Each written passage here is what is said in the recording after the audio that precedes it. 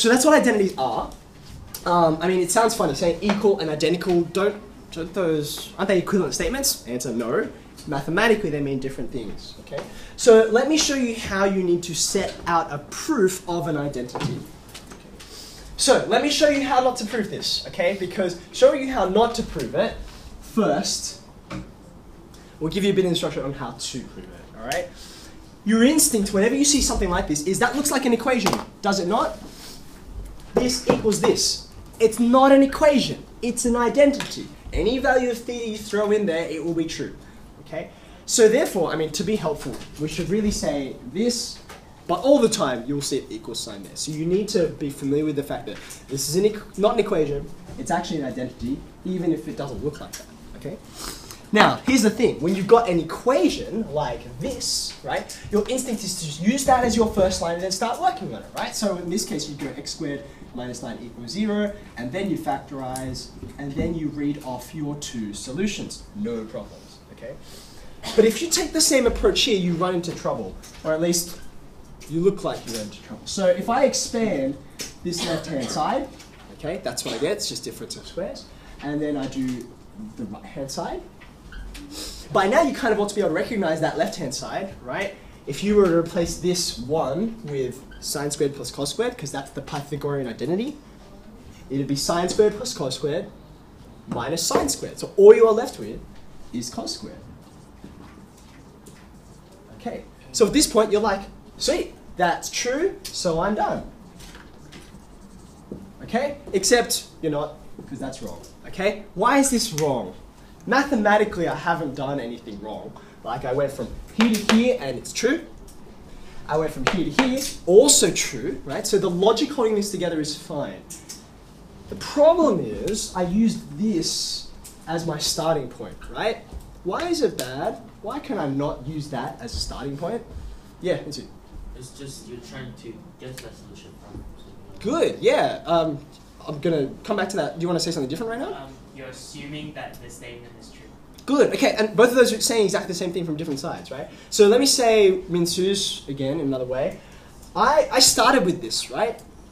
I can't start with this. I'm supposed to end with this, okay? So that can't be the first line, it's got to be the last line, right? I've got it completely backwards, which is another way of saying, look, you're meant to prove this. The burden of proof is on you. It's like walking into a legal court and you're the defense, and you're like, well, everyone, assuming that my client is innocent, and then going on and concluding all these things. It's rubbish, right? You can't use that as your basis. Okay, yes? Are you telling me I did my entire homework class night wrong? Possibly. All right, so instead, let me show you how you should set it out. Now, this is my yes.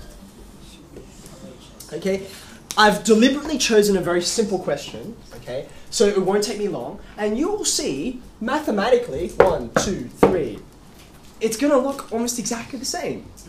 Almost exactly. It's just a minor, subtle difference in how it's set out, okay? But being that it's a proof is an argument, right? Well, the way you set out an argument really matters. Here's the way I do it. I look at these two things. There's a left-hand side to this, and there's a right-hand side, okay?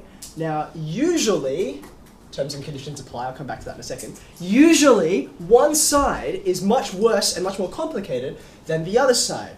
And most people's brains work in, like we've practiced at simplifying things, not making them more complicated.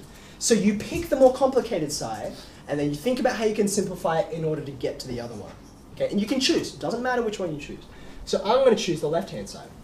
Okay, I'm going to write it out, word for word, character for character, and then I'm going to start working on it. Now, because it's so simple, there's not really many other places I can go. I'm just going to expand. Right? I'm going to go, that's cos squared. And now I'm going to say, aha, now I have arrived at what I was supposed to arrive at, the other side. Right hand side, therefore, it's true. Done. Okay? So this, mathematically, like, it's all the same, okay? But the way I presented the argument is very different. Question? Do you have to put a conclusion statement saying it's true, or can I just say that as it? No, not really. I think once you've gotten to here, everything that was being assessed has been assessed. I just kind of said that as a ending rhetorical flourish, but yeah, that's all you need to do. Okay. All right. Now, wait. Before I move on, are there any questions about that? Any questions? Okay. Now I did say I did say terms and conditions apply, okay? One of the reasons why students around the country really like this approach, right, is because occasionally you'll have a left-hand side which looks really gross and complicated, so it looks like a nice place to start, and then you have a right-hand side which is equally gross and complicated, and you're like, I have no idea how I'm going to go from there to there, and I have no idea how I'm going to go from there to there, okay? So I'm just stuck. Okay, so I don't know which side to start from, or I can start on one side and get somewhere. I simplify as far down as I can, and then I hit a brick wall. I just don't know what identity I should use. And I know like 15 of them, and I just don't know how to combine them. Okay, so if you get this situation, here's what I encourage you to do. Because it comes up quite a lot, particularly if you are fortunate enough to get a trig identity question at the end of your paper, and it's one of these twisty ones worth 3 or 4 marks. Okay, you're going to have this, right? Prove left-hand side equals right-hand side, okay? And they're both gonna look really gross, okay?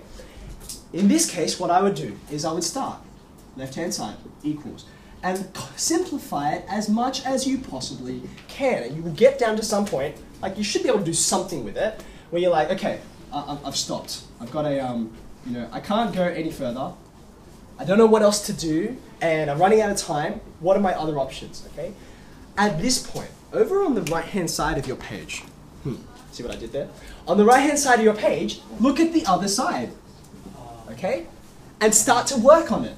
If this identity is true, then if you simplify this as far as you possibly can, and you simplify this as far as you possibly can, often you will end up at the same thing, right? On both sides, here, okay? Now, that's not the proof. You're not finished. You then have to take what you've gotten to over here. Suppose you end up with something like, I don't know. Suppose it's really, really complicated, but all you end up with is a sine square, okay? And then over here, you end up with a sine square, okay? Then what you need to do is take these steps over here and just write them in reverse, because that will take you, sure enough, 1, 2, 3, 4, whatever number of lines to the right-hand side, because that's where you came from, right? So again, it's doing this kind of thing, but it's applying the logic to both sides independently, okay? That's the way I would recommend if you really hit up against the brick wall and you don't know what to do.